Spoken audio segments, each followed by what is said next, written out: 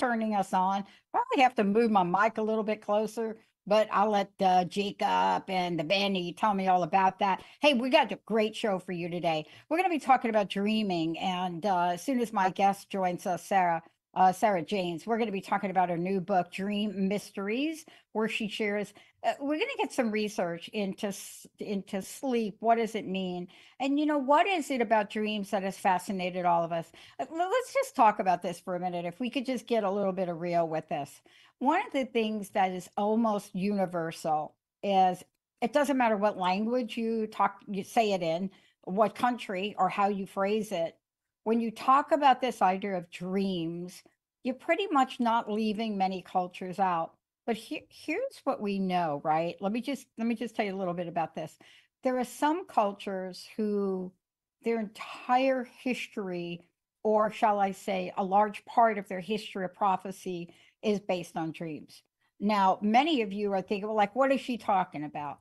Well, no, I'm not just talking about ancient Egypt, but I mean, if you think about everything from Christianity, to some of the Buddha traditions, what you're looking at is the power of dreams, the power of visions. How often have you read something where you hear something about dreams? And I tell you, I'm going to kick this off a little bit because this is an interesting year. It's Chinese New Year over the weekend. Of course, I'm very familiar with the Asian traditions for a very good reason. All you got to do is look in my background and you'll get a sense of it. The picture in the back was literally a painting that was done by my acupuncturist mom. And it was a special painting that was, designed and crafted for me many years ago. And it came from her vision of a dream. And, when I think about this, I think about how connected we are to our imagination, to the evolution of it, to our memory, to the consciousness, to a consciousness of thought.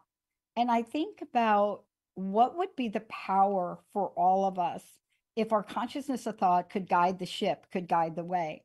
And I think about that for myself because this is coming up. This is our 20th year. Later on in the year, it will literally be like the 20th, like later on the year. But this is the year. This is the year that if you go back 2003, and when I first met Benny, uh, I I had no idea. I mean, I'm like, what are we doing here? Like crust busting your way to an awesome life, you know. And so when I thought about this back then, it was very clear to me that I had this business card, and on the back of the business card, it was very clear.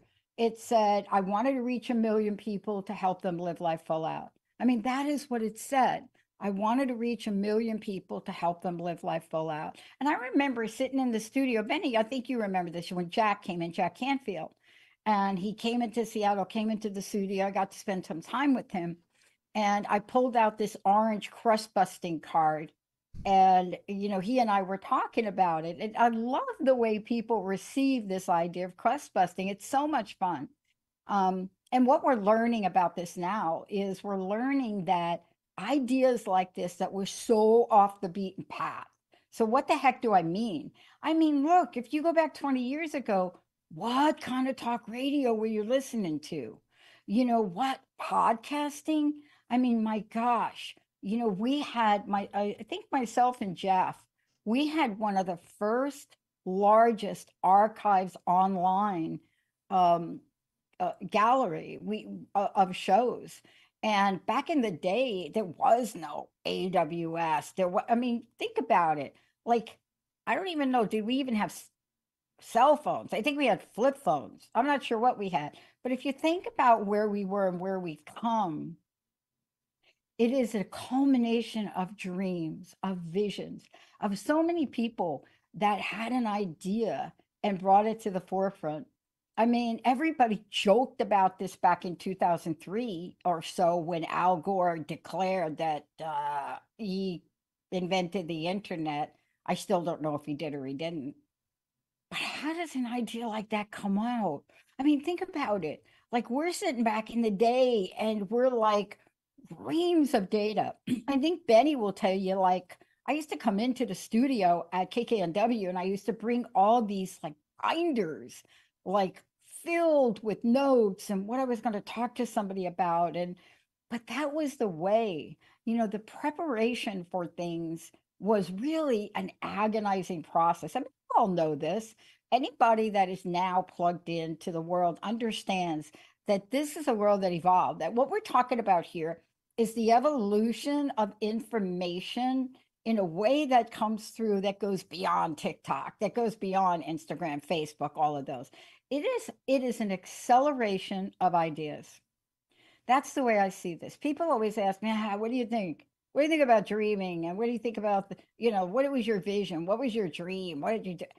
I'm like, I don't even understand the question. What's my vision? Most of my life, I tried to figure out how to survive. So when you're in the survival mode, right, all you're doing is putting one foot in front of the other. You're grateful you have a job. You think that, oh my God, if I could get promoted, I'm going to get that bigger paycheck. And then you do. And then you reach a point of total despair and disgust because all the things you thought that career was going to bring you does not. But yet at the same time, you like the cha-ching and the money, but is there something else in your heart? I mean, is there something that's for me, I've always had something in my heart, but it manifested in the weirdest thing, the weirdest dream. Not so weird when I look back now, but it did. At a very young age, I remember walking down the halls of Bell Labs, and I got to tell you how absolutely phenomenal it was working in the Bell Lab culture. Let me tell you about Bell Labs for a minute. We all know about the old AT&T. Well, a lot of people don't, but if you're from my generation or around that time, you understand there used to be a thing called Ma Bell. Now, not so much. But that company was the bedrock for what you have now, for everything you do in your hands, your cell phones. Those systems that were developed by those companies built an infrastructure that set the world out, including the cable infrastructure. And so when Bell Laboratories or AT&T got challenged as a monopoly, and in came Judge Green to break the company up, it sent us off on a different pathway. That's where we got to be today. But what was it like before that? Who had the vision? Was it Alexander Bell? Who had the vision? The thing I love when I think back about those early years of my life, I love how smart the God of my understanding is. I do, because here I am, like, I'm not even 20. I don't even know what age that was. I started working at Bell Labs very young, just saying, everybody. But I was walking down the halls and they gave me this mail trip. I was delivering mail at $61 a week. Honestly, never thought I didn't think that I would get a job. I mean, it wasn't exactly in my wheelhouse to be disciplined. I was out 48 days in my senior year. And I think about these things that connect the dots for us. I think about the way we dream, the way we heal. And I wonder back then if that was something I tapped into, but I didn't know it. Let me ask all of you. So you're walking down the hall with your best friend. Well, you don't know she's going to be a best friend. You don't know, like, okay, like a gazillion years later, like this person's even going to be talking to you, right? But I'm walking down the hall with Linda and I'm in Bell Labs, and Bell Labs is the laboratory of basic research. We don't even do much of that anymore because it's hard to get funded. This is the place where they test sounds. This was the place where a gentleman, Dr. Arno Penzias, and Wilson, those two guys in collaboration with another group, what did they do? The Big Bang. Like, boom, the universe is born. This is a guy, this is a man. I think he drove like a 48 Buick, brought in bagels on Friday, and I would go, like, I'm like a teenager, and I would go down there and called him the bagel guy. because I'm telling you, it's just me. But these people were extraordinary for me. So here's the question really for all of us today. I mean, what is it that's touching you, that's igniting you, that's helping you tap into something today?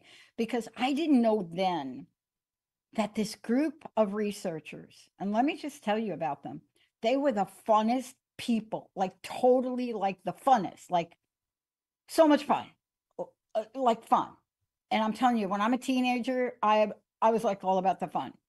I was just all about the fun. It was like, okay, I'm working 3 jobs so I can go party. That's just the way that was. But I met these people because I had something in my heart.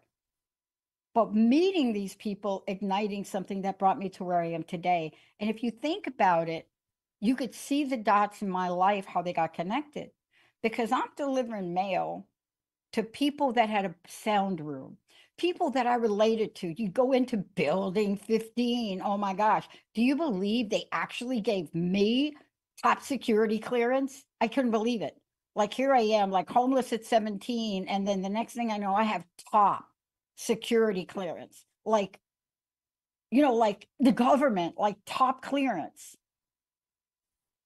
So I tried to behave during that period of time a little bit. But I can't believe they gave me top security, but they did because I was delivering mail to Building 15. And I later went on to work in a part of the company that they were all about military. So here I am, and I'm going to Building 15. I love going. I love going so much that I would miss half of my mail trips to other places. That doesn't go over very big if they catch you. But here I go, and I meet these incredible people. But on the way, I'm walking down building 1 because building 1, that was the building. And I deliver mail to all these people, and I meet this incredible mathematician guy, and he's got this PhD on the end of his name, and he teaches me how to juggle. Again, not my strong suit, but I could juggle. I could juggle 2 balls. But how much fun is this? Wow. Then I go down another hall and I meet these other people and they show me how to mix chemicals. Okay, so I'm thinking, really? Top security clearance, and now they're showing me how to mix chemicals. Okay, that's just like a formula for Nightmare on Elm Street Part 16. But they created cool stuff. I watched them do weird things like heat up coffee and make food before we even had microwaves. I mean, it was just incredible. But this was a body of work that was the underpinning for so many patents, so many scientific discoveries. See, but I didn't know that. I just knew they had fun. And then, oh my gosh. And then I meet an incredible guy. His name really is Howard Stern, but he's not the Stern. Like, he's not that one. But I meet this guy, and he's from Germany, and he's a machinist. And so he's the guy that puts all the parts together. And he sees me one day, and I said, "Where are you going?" He says, "I'm going to play ping pong." Oh, now what happens? And here I am. I'm like following him up to the 5th floor of another building called Building 2, the boiler room, top of the floor. And I'm following him up there. And what do I find? At the elevators, when the elevators get off, building, here we go. I think it's building 5 or building 2, but whatever. And the elevators, you come off, and out was a ping pong table because that's where they played every lunch religiously. Ping pong. So he introduced me to playing ping pong at that level. I later went on to play ping pong at New Jersey. But all of this is happening, and all I know is PhD. Everybody had the PhD. It's like at the end of their name, and I would take their mail, and I would attempt to deliver their mail. But you had to imagine this, right? You had to imagine walking into somebody's office, couldn't find the mailbox or bin because the mail is like piled up everywhere. And it is so funny. I have that same habit. I have that same habit today. Now, you walk in there, but who are these people? So I don't know what that means. I don't know what PhD is. I didn't understand they were the top scientists in the world. I'm not just talking about the United States. I mean, in the world. I mean, Dr. Arno Penzias and, his discovery talking about the Big Bang, the origins of the universe. All I knew is he would save that cinnamon bagel for me. That's what I knew, right? And you go sit there and you talk about them. You talk about random things with this man, right? It wasn't a right or wrong answer. You just had a conversation with a genius type person, and he treated you. See, this is what I loved. All of these people taught me a lesson. They taught me this lesson that people are people. Things at the back of, on the end of your name, whatever that is, these are credentials. They're not, we're all people. And I never felt less than at all, except playing ping pong. I really felt less than until I got better. But I never felt less than. I mean, they didn't look at me as the male girl. And yes, that's what they called you, male girl. The male girl. They never looked at you like that. They always had something interesting to talk to you about, right? And it was fascinating for me because I would have to go out and I'd have to go outside to go to building 15. That's how secure building 15 was. It couldn't even be attached to the rest of the building at Murray Hill, New Jersey. It couldn't even be like, it had to be like its own little building. And I remember this. This was the epiphany for me. I remember an experience with building 15 that did something to me in a way that I couldn't believe. There's a room in building 15, and it's a special room. And if you looked at the room from the outside or you open the door, it's covered with charcoal. Benny and Jacob know the term charcoal. Let's call it soundproofing. And I always thought it was fascinating. But one day, towards the end of my tenure as a mail girl, because I was there longer than most because they did catch me not delivering mail, so I had to stay there longer. But one day, when this guy that I was always see sleeping on the couch, but just this one day that I happened to get there at the right time, he actually woke up and introduced himself to me. And what happened next was something I had never experienced before. It would change my life. Something happened on that day, in that moment, that I now understand better. When we come back from break, I'm going to tell you what that is. I'm going to tell you what happened on that day that changed the way I saw the world, but I didn't have the tools I have now. I understand it so perfectly now, today. I get it today. But back then, 17 years old, all I know is I had an experience. When we come back from break, I'm going to tell you what it is. I'm going to tell you about the experience. Probably kept me out of jail, but I'm going to tell you about the experience that happened to me from this great guy with a really long beard who talked to frogs in building 15. When we come back from break, let's take a short break. Benny, you're listening to the Dr. Pat Show. I'm Dr. Pat. This is Talk Radio to Thrive By. You're listening to Transformation Talk Network. We'll be right back. All clear. Thank you. It's just me. Yeah, no, Sarah. That's all right. I'm just going to keep rolling.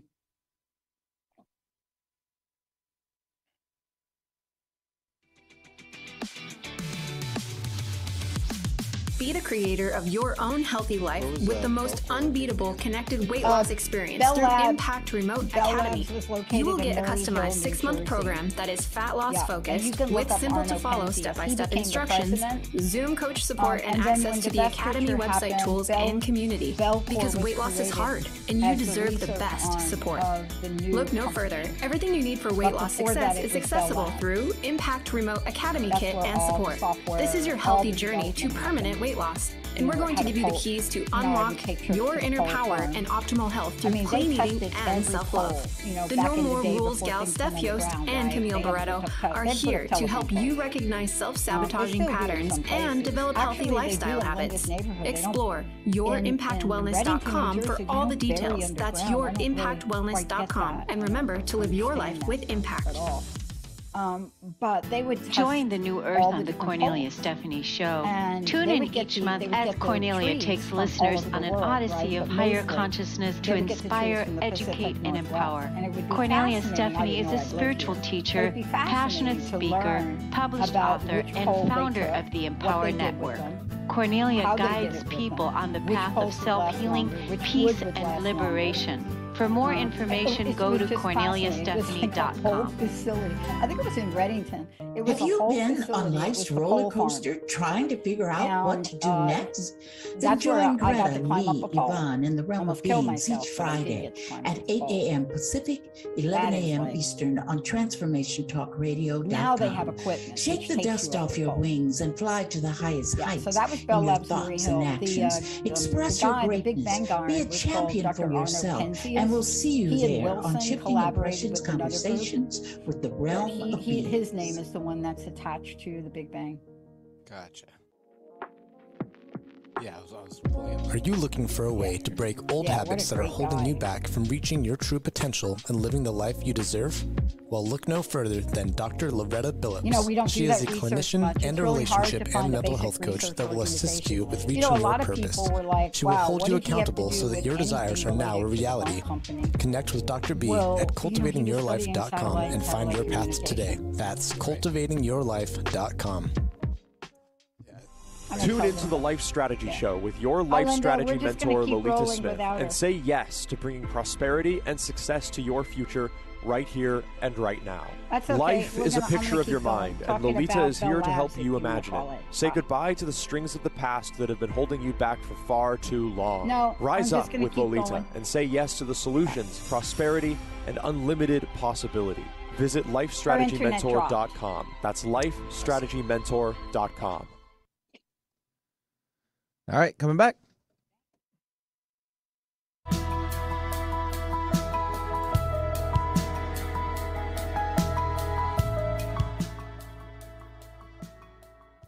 Hey, everybody, welcome back. You're listening to the Dr. Pat Show. This is Talk Radio to Thrive By. We're talking about dreams, but we're talking about dreams in a way that maybe you haven't heard on this show.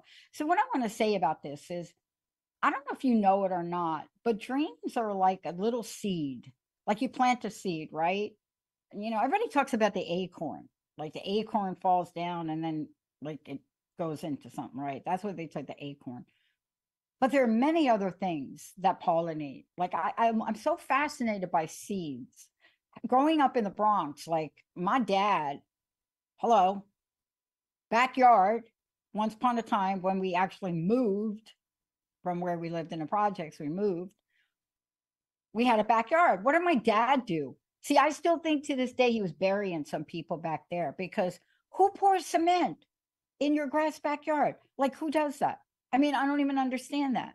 Like, I don't know what his thinking was. Like, what? You didn't want to cut like 200 square foot of grass? But that's what he did. But there are many things we learn about seeds. And there are many things you learn that even cement can't hide. Seeds just have a way of growing. They just have a way of growing. And, I was talking about Dr. Arno Allen Penzias, and I was talking about my journey in Building 15. I want to finish the rest of that story, because I have learned that the God of my understanding is so much smarter than like a fourth grader. Like we all think we're smart. Like we all think, some parts of it, we're just smart. But there are things that happen in life. I mean, they just happen. And you don't know that what they are going to do, they set you up. So here I am, Building 15, bearded guy wakes up from the couch, and I'm always very quiet when I go in there. First of all, this Building 15, this particular space, you could hear yourself breathing even when you're not. Like if you hold your breath, like you could hear it. This was the hub, very secret chamber for sound. Everything that had to do with sound, building 15. Frogs. I mean, they didn't hurt the frogs. They didn't cut them up. So I just want to say frogs, insects, anything that made a noise in this room, right? This guy would sleep with the frogs and I don't even know what the insects were. But this one day, he wakes up and he looks at me and I said, I don't know, remember what I said. I just was like, you got mail. Maybe that's what I said. And I said something like, this place is crazy. This is, I just love this. And I'm always quiet. And he said to me, he said, I'm always trying to be very quiet. He says, this is a quiet room. I said, yes, I'm always trying to be very quiet when I come in the room. So imagine me, I got this metal mail cart that you're walking around the hallway. And I'm saying to the guy, I'm trying to be quiet. He said, no, this is a quiet room. It has I forget what he said, Benny and Jacob. It was some ridiculous, like 0 to like 1 decibel of any sound. Of course, it went over my head. And he looked at me, he said, let me show you. So off I go with this guy that I've seen a lot over a 6-month period, never really met. And he says, I want to show you, I want you to experience something, because then you'll understand sound, but you'll understand quiet. And he took me to this room in building 15. The room was approximately, I would say it was a good 500 square foot room. And when you open the door from the outside, it looks like nothing. It looks like that door right there that you can't see, but it's right there. It looks like just a door on the outside. But it was a very heavy door. I would venture to say it had to be metal. And he opens the door and it is pitch black in this room. But what's even more interesting is the entire walls, the ceiling, the floor, the door, the backside of the door is covered with this charcoal. I'm going to call it soundproofing, but I think Jacob and Benny, it's like up level from that. I think it's like soundproofing and then stuff. And he said, look, do you want to have an experience? Now, back then, I'm like, oh, anything. Is it a Jimi Hendrix experience? I don't care. Like, yeah. I was like, yes, sure. He said, I want you to take off your shoes and I'm going to guide you into this room. And see if you can see what it's like to sit in this room. I'm only going to leave you in the room for a minute or two. And I'm thinking, like, what's going to happen to me? Am I going to be like electrocuted or something? You only want? He said, yeah, I don't want to leave you in the room more than a minute or two if you've never had an experience like. I'm thinking, okay, now I'm like, oh, now you've got my attention. So most people would have turned around and like went out. But you know what? I was in conversation with Dr. Penzias, this American physicist, radio astronomer. Who would have known that I meet a guy back in the day, a radio astronomer, and my pathway would lead me to radio. Of course, Nobel Prize in Physics, along with Robert Wilson. What a tag team. They discovered the cosmic microwave background radiation, which helped establish the Big Bang theory of cosmology. Why am I sharing this? You see this room? Also, he went to Columbia. He's actually the guy that encouraged me to go to Columbia and City College of New York. He actually encouraged me to do that back then. I didn't get there till a lot of years later, folks, like 20 years later, but I never forgot it. But where did they study the quietest of sound? Yeah, they had these big, I mean, if you saw some of the backdrop, maybe Jacob can get some, if you saw some of the backdrop, right, of things, and you saw like these big, like the movie from Contact, right? Remember that movie Contact with Jodie Foster? Just imagine that. But however, this gentleman, I don't remember his name, because I never went back in that room after this day. So he was telling me that they study something, I think it was a phrase like 0 tolerance. for noise. What? I mean, zero, I mean, you don't hear a fan in the background. You can't hear the hissing of the wiring in your wall. Maybe you're hearing, maybe you've got something in the background. Maybe you got us in the background. You know, maybe you're multitasking because that's what you're doing. Plus your cell phone's pinging.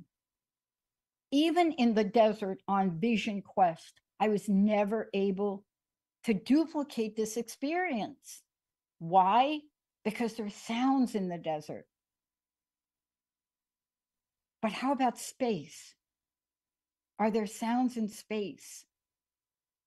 If you've ever watched anything on TV, especially like that movie Gravity, you know, space, sounds. What are there sounds? If you are in space, not with a ship or a rocket, are there sounds? The closest I came to this experience I'm about to tell you about was skydiving. Not the fall, not the free fall at 120 miles an hour, not that part, but the part after it. So in I go, take my shoes off, and he walks me in the room. And obviously this is a place he's been in. And he says, I want you to sit down, but you have to promise me you're not going to get up. I will come back for you in 60 to 90 seconds. And so now I'm getting like a little, oh my, what is this? Is this like, okay, this is like a horror movie almost, but I was still intrigued. So he walks me in this room. And so the minute I walk in the room, even with the door open, and there are no lights, just telling you, no lights. There's only lights. There was only lights that he turned on just briefly. But he told me later why there are no lights or no electricity in this room. Because lights and electricity and wiring create sound. There's sound that comes from your wall. You just can't hear it. Insects hear it, dogs hear it. But there wasn't any of that in this room. Just when he opened the door, the light would come in. And he always carried, I think it was like a flashlight or something. I can't remember now. And he walked me in and he sits me down into what I know is the middle of the room. I didn't know it then. And he sits down and he says, don't move. Be quiet as you can. Just sit. I'll be back in 60 to 90 seconds. And he goes out and the door shuts. I don't even know how to explain this feeling. Everything stopped. There was no sound. I could feel my own breath. I could hear my heartbeat. But something happened to me. It was so quiet. It was so peaceful. And with my eyes open, I couldn't see. It was dark with my eyes open. And there was a point by which I sat in this room and I just surrendered to it. Meaning I didn't fight. I didn't move. And the ground was even padded where I was sitting. The whole room, I'm telling you, it was soundproofed beyond anything you can imagine. And I remember just laying down. 60, 90 seconds felt like an eternity. But something happened to me. I had never had my mind be quiet. I grew up in a very tough childhood, abuse in Catholic boarding school, moms commit suicide. I mean, I'm just saying, homelessness, that will knock the you know what out of you, but it teaches you great things. Alcohol and drugs were great to numb my mind. But this experience, and I could see my future. I could literally see it, but just in seconds. Now, I couldn't see the details of it, but I could see this PhD thing. I could see glimpses of things, but I could hear nothing. There was nothing. There was no sound. And I even quieted my breath because I so wanted to be without noise, without sound. And I found my mind stop. Like, why would that be? I mean, why wouldn't my mind just keep crazy racing? Why would my mind stop? How did this all happen? I felt like I was in there for hours, days. You know, I could see things, and I say see things, but it's not the right word. Let me just say, I could know things. I could know things about my future, but I couldn't know them. I couldn't articulate that. I'd be sitting here talking to you. That talking to a guy by the name of Arno Penzias, I called him the Bagel Man. Boy, I didn't know any of that. How did I know that he would talk to me about radio and he'd plant a seed about radio, although he wasn't talking about radio. I found out later he's talking about a whole different radio astronomer, a radio astronomer. But here I am in this room. I swear it felt more than a couple of minutes in this room. It's almost as if in that movie Contact, if you saw that, it's like she was gone for, I don't know what she was gone for, seconds or minutes. I don't know. Jacob would have to look it up. But to the rest of the world, right? She was gone seconds or minutes. But for her own experience, it was like a lifetime. It's like a bunch of lifetimes. Now, many of you listening would be thinking, oh, you discovered what meditation does. You discovered when people think of mindfulness, that's what like the end game of mindfulness might be. And I've come to know, I've had other experiences like that, but none like this. And then the door opens. I didn't want to leave the room. The light was blinding, just a little crack in the door in this soundproof room. I don't know if you've ever experienced 0 decibels. 0. I am not talking about, later on, somebody said to me, it's a negative number. I don't even know what that means, but it's 0. Like when you have your microphone out and you watch your microphone, even in the quietest of places, you could hear your refrigerator running. You probably could hear an ant crawling on the floor. The wiring in your walls make sounds. There's sounds coming in from the outside. 0. No humming, no buzzing. 0. A place of peace that was so profoundly crazy for me. It changed my perspective. Because I'll tell you, up to that point, I didn't think I had a future. I lived day by day by day. I was surprised I was even alive then. It changed me. It changed me. It changed the way I looked about my future, about the way I looked at people in my life. But it took me a lot of years to figure it out. And I walked out of that room. And I remember walking down the hall. I can't remember the time frame of this all. It's like a blur to me, but I remember the association. It may have even been years after that experience. I remember walking down the hall and telling Linda, I was just right there at the Bell Labs. And I'm like, Linda, I'm going to get a PhD. And Linda looked at me. And you have to understand me. I'm a kid that graduated high school, couldn't read, couldn't write. I graduated high school in summer school because I won a bet with my lit teacher. 48 days out my senior year, couldn't put a sentence together, stuttered most of my young years, not, stuttered enough to really be annoying to people. But I looked at her and said, I get a PhD. Had no clue what that was. Why did I declare that? Some people will say, no, what is association? And I agree.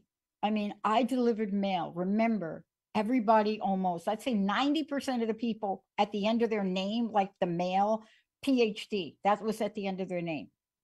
90%. all I knew is these people, PhD, fun. They're the funnest people. They're happy, right? You know, bearded guy from the quiet room with the frogs, PhD, gave me that experience.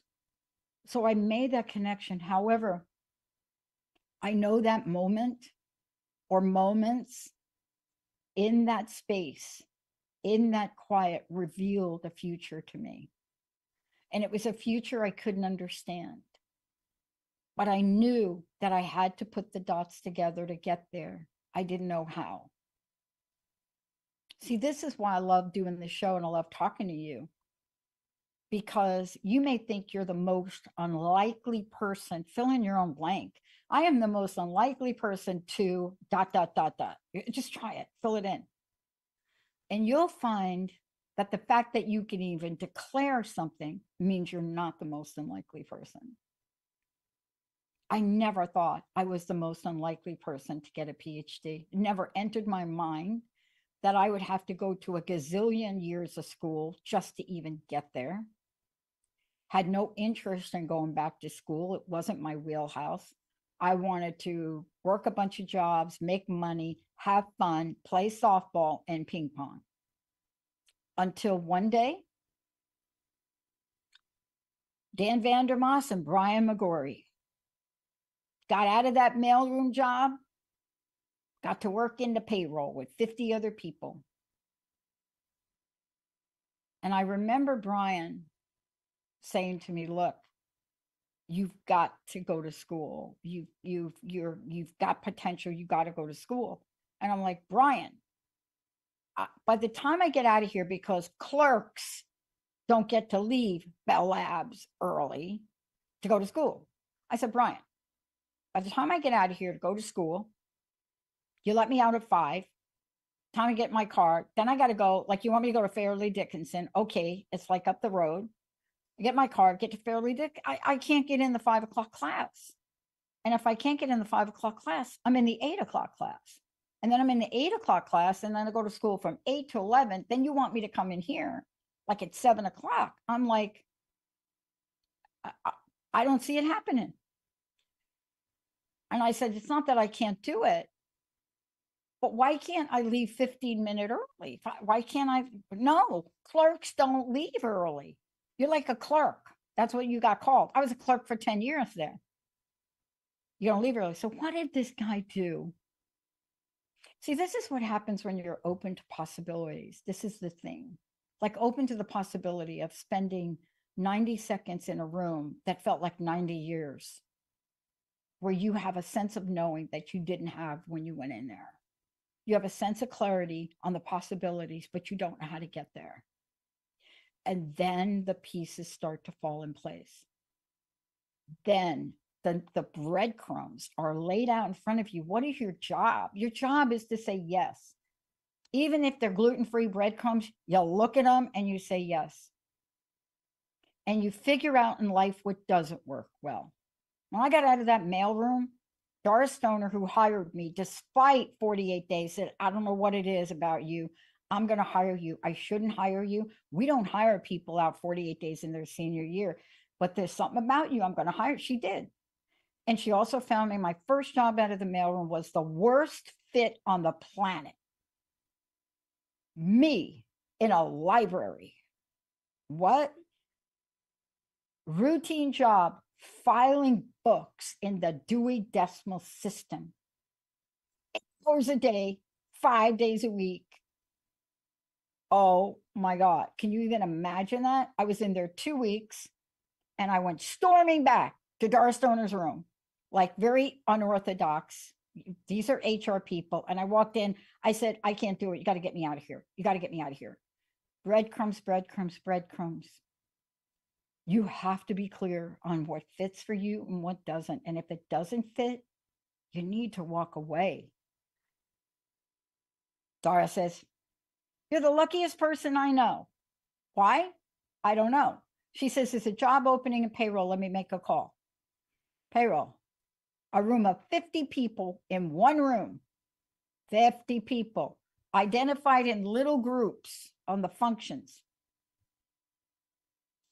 Dan Vandermoss, I wrote about in the first chapter of the book I did for Peggy Wilms. Brian McGorry, he taught me a lesson about breaking rules that I've never forgotten. Thank you, No More Rules, Steph, and yeah, Camille. Brian says, I'm going to sign your tuition papers. You're going to leave 4:45. I did not know that he did something so unorthodox. This is a fast track guy. And this guy was the, what do you call that? The pride and joy of up and coming management people, Brian McGorry. Signed my form 15 minutes early. I was the first clerk in the history of the Bell system. I'm not just talking about Bell Labs. I'm not talking the whole system, because it had a GED. It had a guidebook. There were like 20 guidebooks, like all the instructions. That's what they were. It said, no clerks don't leave. 15 minutes, signs the form. Gets called up by the AVP, HR, everybody, because why? Here I am in a room of 50 people, and I'm walking out 15 minutes early. Can you imagine what the rest of the people in the room? And it didn't matter back then. You couldn't start 15 minutes early and leave. No, your job was this to this. You get lunch, this to this. End of the story. You don't leave earlier. You don't take extra lunch. That's it. That's the way it was done. And here I am, 2 days a week, packing up, of course, a little earlier, and I'm walking out of there. Do you think for 1 minute that didn't cause chaos in the Bell system? And I later found out Brian McGorry was called out by the entire board, and he said to them, I'm not wrong. She's not wrong. You need to change your policy. And the policy was changed to allow people, clerks, we were called, to leave early. And there were so many instructions written about them. Now, why am I sharing this with you? Here's the thing. Can you imagine 60 seconds, 90 seconds of your life changing the pathway, pulling out a destiny for you, igniting dreams you didn't think you had, putting in your consciousness this thing of a PhD? Took me a lot of years to get there, but I had help. Took me 13 years to get an undergraduate degree. The only reason I went faster is because they threatened not to promote me. Back in they were like, we're not going to promote you. You don't have a degree. And I'm like, okay, I'll get it done. And then losing my job after 24 and a half years, and I didn't lose it. I caused that to happen because I could no longer work in a place that didn't have integrity and care about people. But you see, all of this was orchestrated in a way that I got a glimpse of in a very, very strange situation in Building 15, in a room where I got a glimpse of this, but I couldn't make sense of it. But I never lost it, though. I never lost the vision. And what I want to say to you guys now is vision's not over. See, that vision went beyond me sitting here talking to you. And there were times I thought, I don't know how that's going to happen. I don't really, how's that going to happen? I don't understand how that's going to happen. Why did I spend hours talking to Arno about radio and radio frequency? Like, why? Like, who does that over bagels? See, it's all this incredible plan. It's like beautifully orchestrated. Capture your 60 seconds.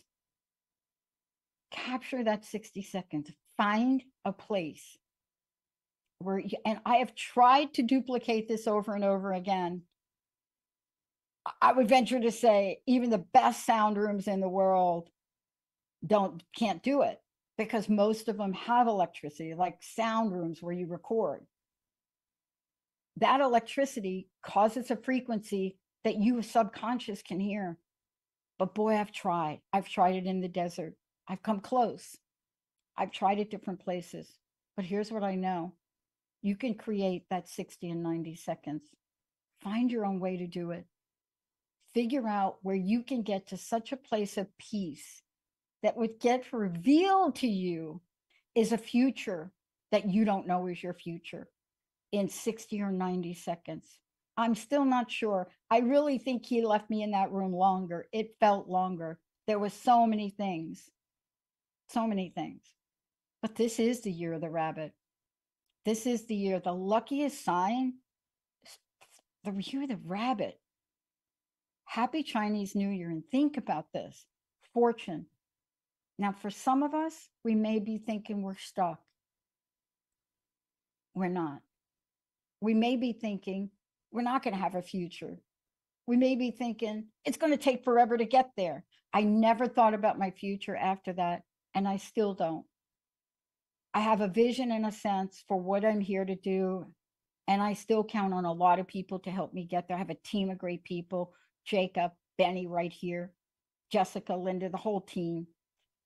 But the thing I know now is the breadcrumbs are going to be put out in front of you. They're going to be there. They're going to be the Brian McGorrys, the Dan Vandermosses, the Doris Stoners. I mean, I could go on and on and on about this. You know, the Charlie Brooks, the Gary Handlers, you know, Bob Davis, all of these people. One of my greatest mentors in my corporate career, Mary Louise Smith, well, boy, she taught me the power of asking the question, what part of the problem are you? All of these things, all of these are breadcrumbs.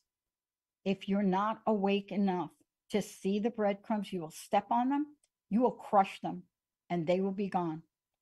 You need to keep your eyes open and your ears alert. I knew at that moment that this was a benevolent universe. It wasn't a pain and suffering and evil, damnation place like I was raised to believe in some of my previous religions. That moment changed it for me. I felt benevolence. I felt it. I felt such a place of peace. It changed me as a person. What will change you today? What are you going to focus on? Do you have an Arno Penzias in your life? Maybe it's your child. You know, kids are the greatest messengers. Who is it in your life that is there for you? Who can you be there for? How can you take 60 to 90 seconds and have it be the most transformative experience you've ever had? Can you put down your cell phone for that long? This is the world now of opportunity for all of us. The dreams are a pathway. They're not an end game. They allow us to step in the place of possibilities. They allow us to think like champions, to feel like champions. They allow us to move beyond, you know, the idea of personal pain and suffering to a place that is so much more inviting. You know, that place, that cosmic microwave, soundless blip on a radar that brought this man to have his dreams revealed. And he didn't do it alone. He had a team. Get a team. And know that this year, as you move forward, and I love we just celebrated it over the weekend. I think there are 12 days to celebrate. Think about what the year of the rabbit is. Some of you, if you're born in that year, it's going to be a different meaning. But find your 60 seconds. Find your 90 seconds. Find them. Make them sacred. Hold on to them. And then step in the place of knowing. Thank you all for just 20 amazing years. Thank you for knowing that there is such a thing as positive talk, and it actually can be a thing. Thank you all for tuning us in, turning us on. We'll see you next time. All clear. Nice job, Pat. Thank you, guys. Rock on. All right. Have a good day, you too. Thank you.